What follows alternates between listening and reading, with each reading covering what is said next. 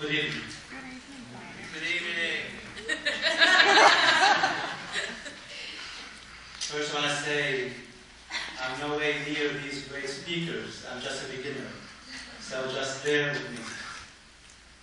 That's for my first time. I'll be talking about family. Every one of us is born of a family.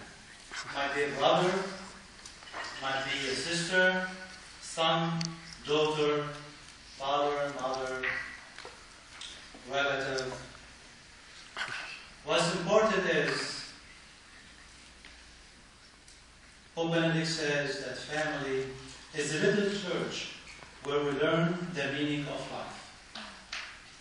In order to understand more about family, I just searched the Catechism of the Catholic Church, and I found the following.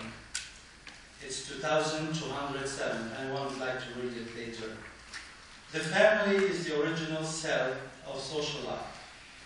It is a natural society in which husband and wife are called to give themselves in love and in the gift of life. Authority, stability, and a life of relationships within the family constitute the foundations for freedom, security, and fraternity within society. The family is the community in which, from childhood, one can learn moral values, begin to honor God, and make good use of freedom. Family life is an initiation into life and society. Now, families come in different forms. You have two-parent families, one-parent families, families without children, blended or step families, extended families, etc. But none of these families are superior to any other. All types have the potential to be happy, healthy, and loving families. And what's more important is being united family, and how to have a united family.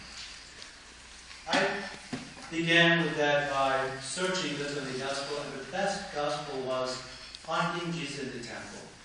So it's Luke chapter 2, verses 41-52. So while I'm reading this Gospel, I'd like you please to stand.